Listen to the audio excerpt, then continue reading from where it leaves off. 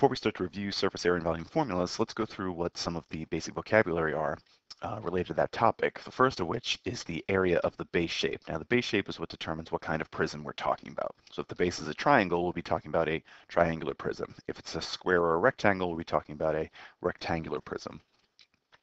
Recall that prisms then have lateral sides, which make up the lateral area, and all of the lateral sides for a prism are rectangles. So whatever the base shape is, the sides or the lateral area is always made up by the rectangles wrapped around that base. The total surface area is basically the sum of the areas of all the surfaces, which is the lateral area plus the two bases that make up the total area of the prism. The volume is just the measure of how much space that the object occupies, and its equivalent, or its measure is equivalent to the area of the base times the height of the prism. So let's look at a couple of examples to remind us how to calculate these values. My first example is a cylinder. And I know it's a cylinder because its base is made up of a circle. Now, since the area of a circle is pi times the radius squared, I can find the area of this base using that formula.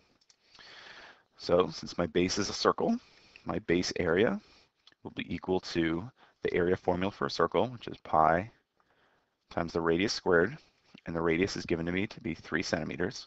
So in this case, my base area will be 9 pi centimeters squared. The lateral area for any solid that I'm talking about is always the perimeter of the base shape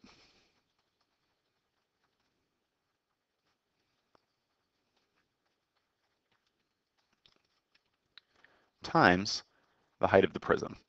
So to calculate the perimeter of my base, since it's a circle in this case, would be basically its circumference.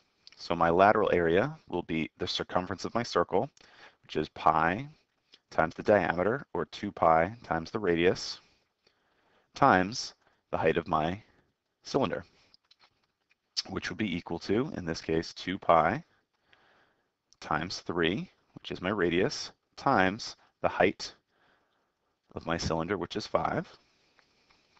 Well, 2 times 3 is 6, and 6 times 5 is 30, so this will be 30 pi centimeters squared.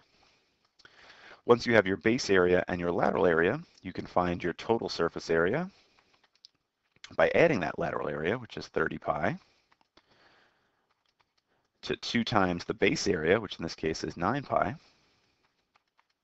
which accounts for the area of the sides plus the two bases that I have, giving me my total area, which in this case will be 30 pi plus 18 pi, so that the total area is just 48 pi centimeters squared. So that's my total surface area. To calculate volume, the volume of my cylinder will be equal to the area of its base times its height. So the area of the base in this case was, again, 9 pi.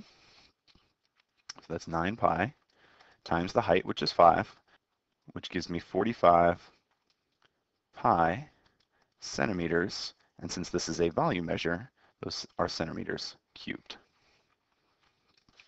Okay. Now, you could repeat these calculations for any figure. In my second example, my base area, or the area of the bottom here, is a rectangle, but the formulas are still the same. The only thing that's going to be different is when I go to calculate the base area of my second example. Since it's no longer a circle, I'm just going to use length times width. So the area of the base will be 3 times 4, which is 12 square centimeters.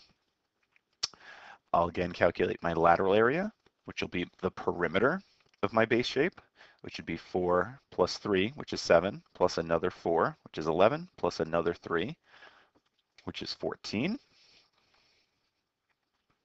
So I'll get 14, the perimeter of my base, times 5, the height of my prism, which will give me 70 centimeters squared. My total area will then be that lateral area plus 2 times the base area.